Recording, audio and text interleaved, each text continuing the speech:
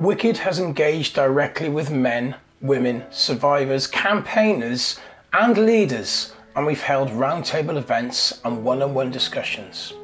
As a normal bloke, I want to learn and understand what I can do to try and help make women feel safe. In some of the discussions we've had with ordinary women, our sisters, daughters, mothers, granddaughters, friends and colleagues, here are some of the comments that were shared. I won't exercise outdoors, and I get a feeling in the pit of my stomach when walking past a group of men, even in daylight, wondering if they will say or do anything, as I've been grabbed and groped on numerous occasions on a night out. I struggle walking to the shops and always feel uneasy, even with company. I was walking alone when a man innocently walking his dog seemed to appear behind me, and suddenly I was terrified. I could not swallow. I started sweating.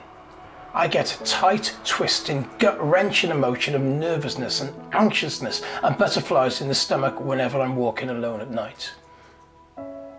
It's not just the words that were spoken, it's the look in their eyes as they told me how they felt.